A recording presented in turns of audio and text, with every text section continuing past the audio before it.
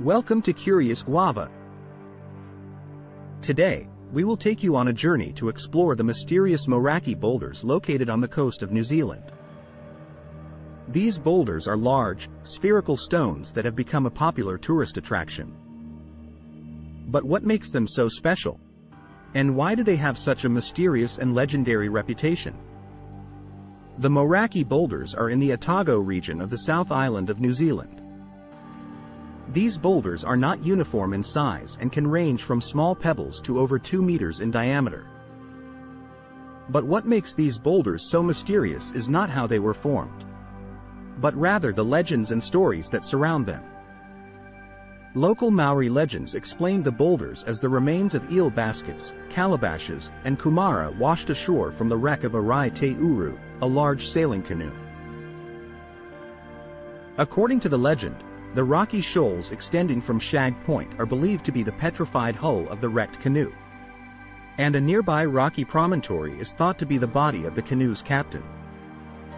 The reticulated pattern seen on the boulders is said to be the remains of the canoe's fishing nets. Interestingly, some people have linked the Moeraki Boulders to extraterrestrial activity. According to some theories, the boulders were eggs left by ancient aliens who visited Earth in the distant past. And the cracked boulders are eggs that have already hatched. While there is no scientific evidence to support this theory, it is interesting to note that the boulders are one of the few natural wonders in the world that have been linked to the possibility of alien visitation. As for the scientific explanation, the boulders are actually concretions that were formed about 60 million years ago. The process began with the accumulation of sediment around a central nucleus, which could be a fossil or a shell.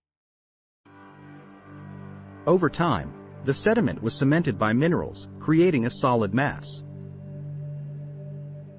The softer rock around the concretion was then eroded away by wind and waves, leaving the boulders exposed.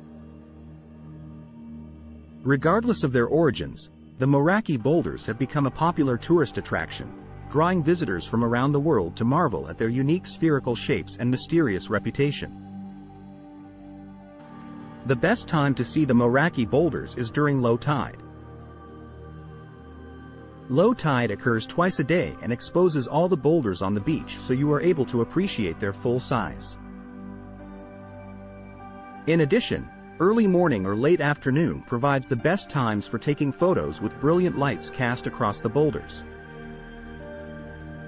If you ever find yourself in New Zealand, be sure to add the Moeraki Boulders to your list of must-see attractions. That concludes our video on the Moeraki Boulders. Do you believe the Maori legend, or do you think there's a more scientific explanation for these mysterious rocks?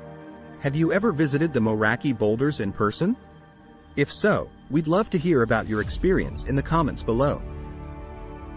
Thanks for watching.